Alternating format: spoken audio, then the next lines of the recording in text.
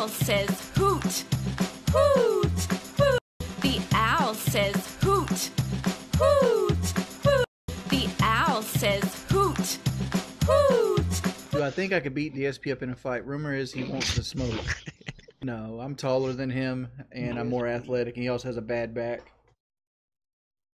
He also has gout, so I could just stomp on his foot. We need to locate.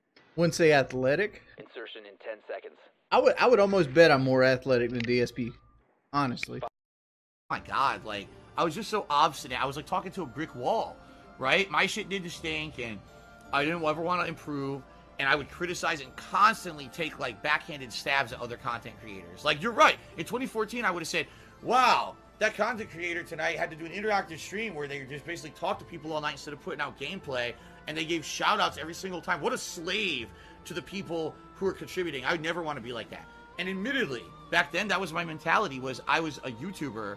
I made enough ad revenue that I didn't have to do those kind of things.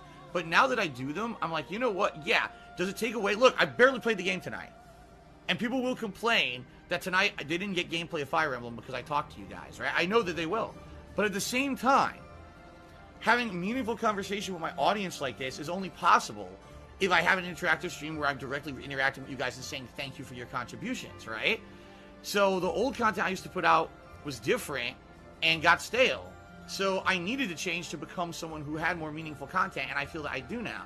So 2014 Phil, at that time, thought he was right because he was so head up in the clouds, surrounded by money out the ass with ad revenue on YouTube, that he never even bothered to peek down through the clouds at reality and say, oh, look, there's actually meaningful stuff down there that I'm missing out on because I'm an idiot, and instead of looking and being proactive, I'm just going to be a moron and sit up here until, uh-oh, the clouds cleared up and I fell down and crashed to Earth, right? That's what happened.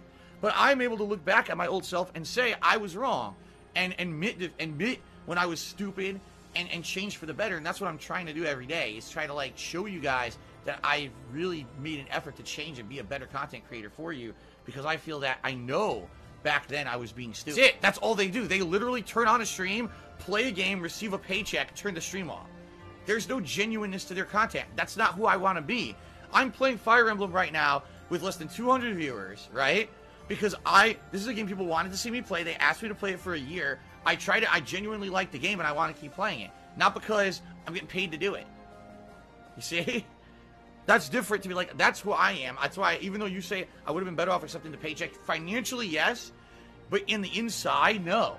More than likely, I would have hated who I am and hated myself and never had it. The kind of, like, this conversation we're having right now never would have transpired if that's the kind of content creator that I was. What the fuck is wrong with that guy? Like, I'll be good even when the government contacts me about my back taxes and everything. I think, like, I'll be all right because of your help.